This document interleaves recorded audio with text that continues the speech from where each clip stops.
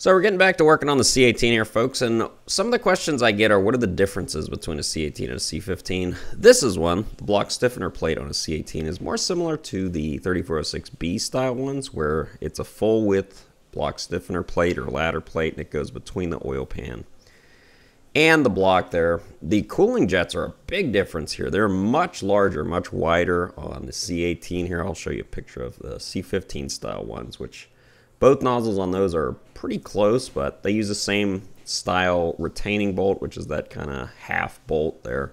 Pretty interesting design. And what we're going to be doing here, folks, is pulling the pistons out. Now, can you pull the cylinder pack and the piston all at once? Yes, if you have a cylinder pack puller, but generally I pull the piston out. We're doing number 3 and 4 here. You can see the wilds of North Idaho behind us. And we're going to focus on number 4 here, because I'm going to be pushing that one out too. And I think you're going to find something very interesting if you really focus on number 4 here after we pull it out. And it's always helpful to have an assistant here, although this guy's not my assistant. He is the one of the employees here for the customer, and he's kind of the one that's in charge of this job. So what you're seeing here is, this is the ring gaps, how it pulled out. I believe this was number 3, but look at them. They're almost exactly lined up. That's just how the engine was running like that. And let's look at the other one here. I believe this one's number 4. And you can see the top and oil control ring are almost lined up. And the middle ring is about 60 degrees off. So ring gaps, folks, they're going to move around and do whatever they want. There's not much you can do about them. Yeah. So what we're doing here is, after you've pulled the pistons out, you can start pulling the liners out. And that leads us to a question, and that I was actually asked this on this job. What holds the liners in? Well, really nothing. They are retained with the head off with just the seals. But with the head on and the head bolts torqued, that's really what holds the liners in. The top ring or flange on the liner sits on the engine block, and then the head, with the head gasket between it, pushes down on them and forces them in place. So with the head gasket out of the way, or I should say the head, you can pull the liners out. Now, it is not easy to do. As you can see, I'm using this tool. It would be pretty much impossible for you to just pull these liners out. The O-rings, well, although they're more like rubber bands on this guy, but the O-rings actually hold them in quite tightly. And I've even had, not this particular style tool, but the cylinder pack pullers actually just stop because the O-rings are just not letting them move out. So what I'm doing here is, this basically pulls them out. Now, one thing you don't want to do is, especially on the first one you're pulling, is be underneath it, because usually there's coolant in place there. So what you want to do is usually put a pan under there, because when you pull that liner out, usually you're going to lose a bunch of coolant. Didn't really lose much on this one, but there's the liner. Now, the liner itself is, the outside diameter is the same as on a C15 or 3406E, but the inner diameter, the bore, is different on the C18. You can see the, look how thin these seals are. They're basically rubber bands almost. They're, because the block's the same basically from a C15 to a C18, you can't have the full-size O-rings because the liner itself is so much thinner on a C18. So what you might be thinking, well, it makes more power and you have a thinner liner? Yes, yes you do. You have a much thinner liner, which is kind of crazy if you think about it. So, and also cavitation, if you're going to get cavitation, usually it's on the exhaust side, which would be the right side, which is kind of what I was pointing at there. So basically, yeah, that's all you have to do once they're out. And you could see the cooling jets had been removed already. You always want to pull cooling jets before pulling the piston packs out, or the pistons, I should say. You don't want the connecting rod contacting them and potentially damaging the cooling jet. They're expensive, but also if you damage it and reuse it, that could really do some damage to the engine. So basically same procedure as we did on the last one, just going to pull it up and then pull the liner out, which gets us to our next segment here, which is, once you have the liners out, you can really get the deck, the block, much cleaner. And you have a really good view of the fly cut marks, the machining marks, where they mill these blocks. You see them?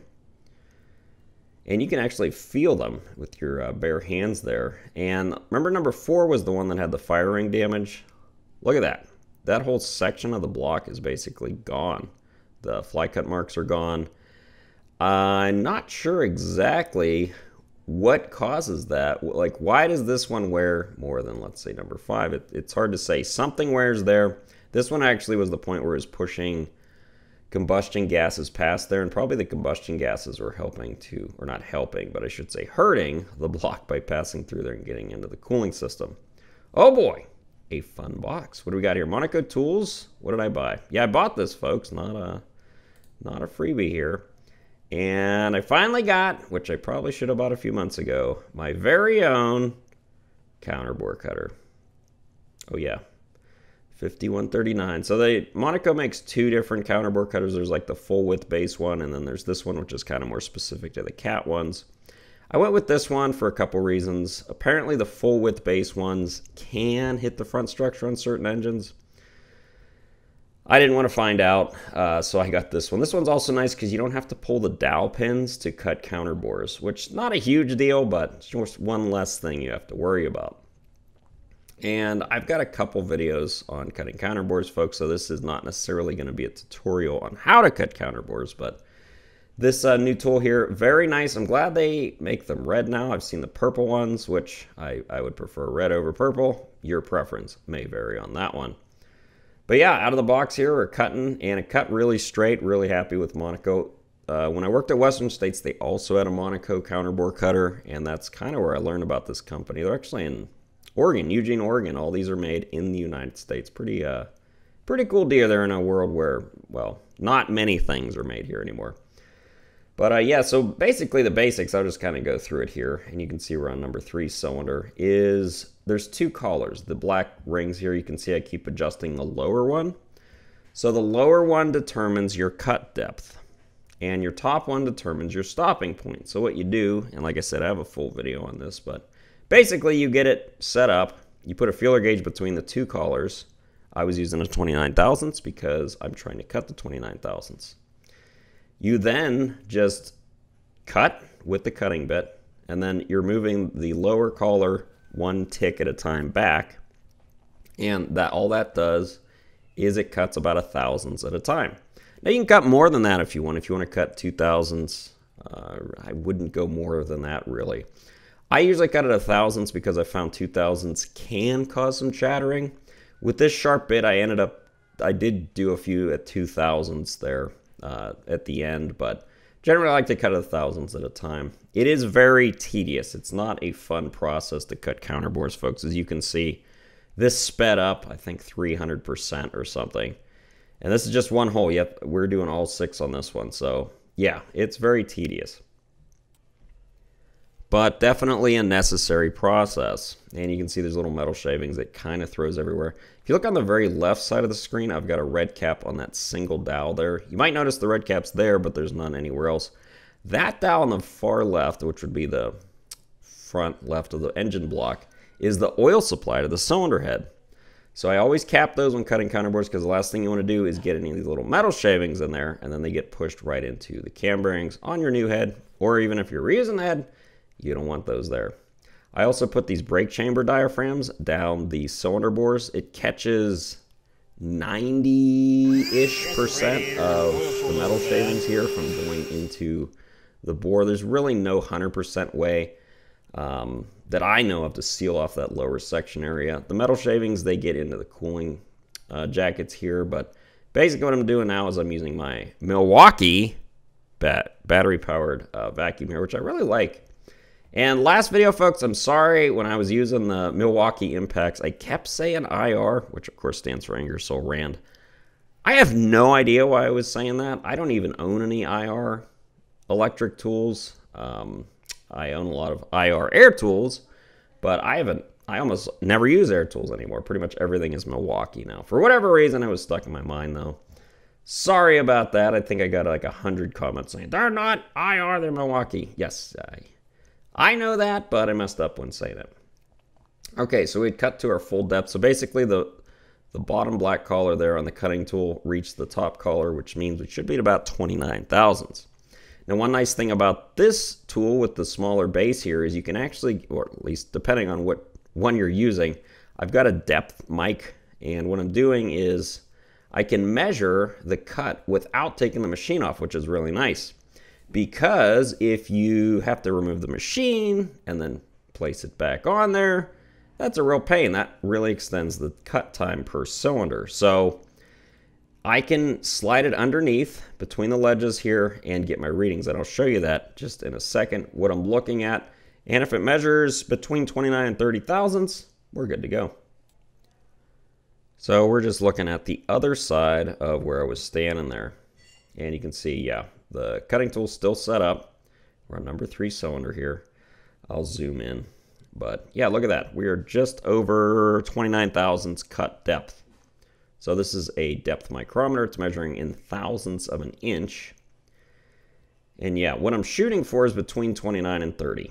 I don't want it at 27 because then you get too much protrusion, and I don't want it at 31 because then you might not get enough. So I've found about 29 to 30. Usually you get about 5 thousandths protrusion, which is just about perfect. You don't want to really go much over 6, although some people say you want more than 6, but CAT specification is not that. It's 1 to 6. So look at this line here. This is on number 4. See the shiny to the dull part? That was after 6 thousandths cut. So that worn out part of the block there where it showed you before after cleaning, that section was over 6 thousandths gone on the block. So yeah, really needed on number 4. So we cut them all. They all cut very well, about 29 and a half every single spot that I measured. So very, very happy with my Monaco Tools cutter there. And yeah, they make them for more than just the CAT. They make them for Cummins, and apparently there's other manufacturers other than CAT, supposedly. That's just a rumor. But anywho, let's get back to work here. So what we're doing here is pulling our main bearings. Not my favorite job. You can see I'm using the Milwaukee 1-inch impact that I bought basically for doing main bearings, but also you can pull head bolts and stuff out with them. And yeah, like I said, not super impressed with the 1-inch impact from Milwaukee here, this style one. I don't think I'd buy the big heavy-duty tire gun one either. It's just too big and bulky for doing mains. Like that on a truck application, you probably wouldn't be able to get it over the axle. So the 1-inch will remove them and torque turn them, but I expect it to hit a little harder than it, well, not a little harder, a lot harder than it does. It's not much stronger than the 1/2-inch. Now, we're going to be comparing later the new Milwaukee 1/2-inch, the slightly smaller, supposedly higher torque 1/2-inch, and it's pretty impressive, folks. It's not mine. It's the other guy in the videos here. We're going to compare that to turning the mains by hand with a big old torque wrench. But as you can see, I'm doing 4. I usually do mains in a set, so I'll do 4 and then 3, and there's 7 mains, so I'll usually do 2, 3, 5, and 6 mains. Once those are in, then I'll do 1, 4, and 7. Do you have to do it that way? Of course not. You could do it a variety of ways, as long as you're reinstalling them in the correct place, being careful to torque and torque turn them properly, not damage the crankshaft. There's, you know, if you wanted to do 1 at a time. Some people do all 7 at once. I don't necessarily recommend that because nothing then is holding the crank in other than the front and rear main seals, which I would be a little nervous about holding that extremely heavy crank up with the main seals. Now, we are going to be replacing the main seals, not in this video, but you could, if you wanted, leave the crank in with all the mains out. I do not recommend that, though, because the last thing you want to do is damage a main seal just because you didn't want to leave a couple mains in. And yeah, as you can see, I'm just basically rolling them out here, rolling the new ones in. Yeah, well, we're not rolling the new ones in yet. We're still rolling them out, the uppers. You know, mains, it's sometimes getting the uppers out is a real pain in the butt. These actually weren't too bad. They came out pretty easy. And I'm just spraying off. There was just trying to get any debris off of the crank before we do anything with rolling the new mains in. And you could say, well, Josh, why are you wearing a sweater? Isn't it summer? Yeah, this was late August. And it was quite cool. I think the low on this day was in the 40s. So, yeah, we're not exactly in Arizona here, folks. North Idaho, about 100 miles south of Canada. And apparently people live north of the Canadian border also. It's just a rumor also that I've heard. And it can apparently get colder there as well, depending on where you're at. It's hard to believe. Hard for me to believe after some of the winters here.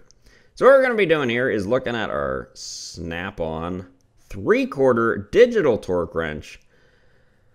The guy here wanted to try it out. He'd bought this and never used it. So what we're going to see is the torque turning ability of this guy to see if we can torque turn these mains by hand. Now, of course, you can do that, but it is extremely difficult, especially by yourself, to turn it, because if you're turning it by hand, you can't really look at the lines here. And what we're trying to do is turn it at 120 degrees after torquing it to 190. Just listen for the beep. There we go. Yeah, it works. We'd set it to 120 degrees. You can kind of see the flat lines up with the line there. So yeah, it works for doing torque turning. Doesn't mean it's easy. This would be, like I said, almost impossible. Not impossible. It would be much more difficult by yourself by turning it by hand. Now, could you do it? Yes. I did it with the torque multiplier. That was more difficult. Surprisingly, the Milwaukee 1/2 inch that I had, which was the older, heavier style one, would torque turn the mains. And of course, I've got my 1-inch one. But what we're going to be doing, and it's hard to tell here, but he's given this almost everything he's got. The torque that it said it was about 550 according to the torque wrench. Now, of course, it's reading torque turn, but the nice thing about the digital is it'll tell you applied torque. So yeah, it's putting out almost the max calculated rating on that torque wrench, which is, I believe this torque wrench goes up to 600 foot-pounds. So yeah, it's a lot. It takes a lot to turn those mains. I mean, that's more than the lug nuts torque do, for example, on most trucks. So yeah, those, it turned them fine. And now what we're going to be doing is the Milwaukee new 1/2 inch. A little more. So this is and he's using a 5 amp hour battery, folks. 5 amp hour battery, Milwaukee socket, Milwaukee new 1/2 inch impact. It is quite impressive, and it's smaller profile than the older Milwaukee.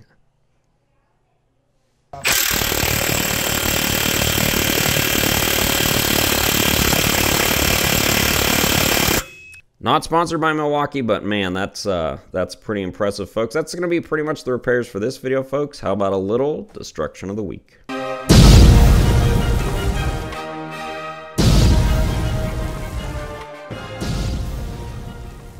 This week's destruction of the week comes from a man named Pavel, and he said he's running cat injectors on 1 through 3 and aftermarket on 4 through 6.